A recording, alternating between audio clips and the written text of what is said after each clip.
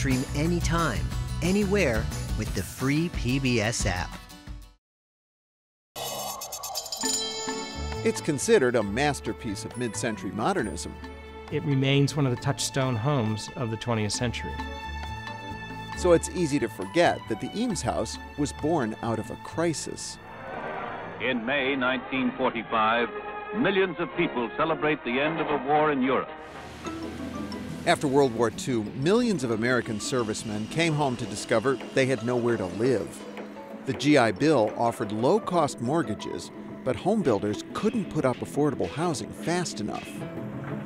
They needed housing, and we needed to, as a culture, explore these affordable housing concepts. And so from there, Entenza's idea was born. John Entenza was the publisher of Arts and Architecture magazine. He threw down a challenge to a handful of architects in 1945 to build modern, affordable homes that could be easily replicated. He called it the Case Study House Program. Here we are coming from World War. We have a vast array of industrial components available to us. How can we use these materials and transform them into the modern home? Among the first to accept Entenza's challenge were a husband and wife team who were two of the 20th century's most influential designers. Charles and Ray Eames were the epitome of a Renaissance couple. They excelled at sculpture, filmmaking, graphic design, and architecture. But they're best known for their wildly popular furniture, which proved that mass production and high design could go hand in hand.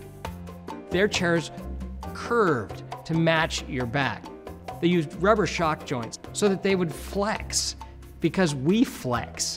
So you could build that sense of what makes us human, which is everything is different, every one of us is unique.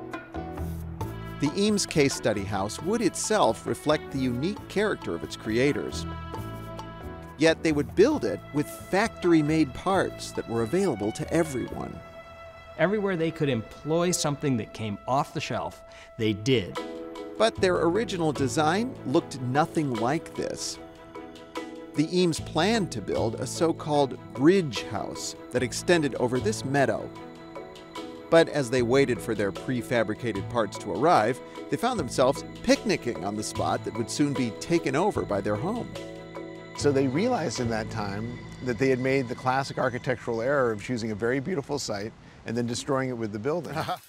Instead, Charles and Ray took the parts they'd ordered for the bridge house and reconfigured them into a home and studio that nestled gently into the hillside.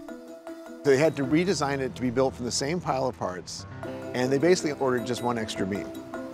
They basically rearranged these parts like Legos, and that's what you see here. This factory-like approach to home building wasn't new. Sears Roebuck had sold mail-order kit homes. But Charles and Ray Eames were showing how prefabricated materials could solve the nation's housing crisis in style. They wanted homeowners to come, they wanted architects to come, they wanted builders to come and be inspired. The Eames designed the house in a way that shows off all those mass-produced parts. And these windows, I mean, some of them are clear, some of them are frosted, some of them have chicken wire. All these things become a subtle way to add to the texture and the feeling and the experience of being in the house. And this is wood, this panel? Actually, it's not wood. It's a composite material that came out of the war effort. Even the sliding plastic panels was a material that came out of the war effort too. And actually, there's another kind of off-the-shelf part, which is the doorbell. And so it's really sort of playful exploration of what standardized parts means. These industrial materials could easily have made this house feel cold and impersonal. Instead, the Eames House is oozing with personality. You get the feeling they had a lot of fun designing this place. They did. And that joy is in every screw and every detail of this house. And they had this expression, take your pleasure seriously, and they lived it. Whereas most modernist architects would have hidden away all their personal possessions, there's a tumbleweed hanging from the ceiling, for crying out loud. It's filled with stuff. Well, there are amazing things here. That tumbleweed came from their honeymoon. And what I love about it is there are actually things here that are quite precious. And there are other things you could still get for a nickel wherever they got them.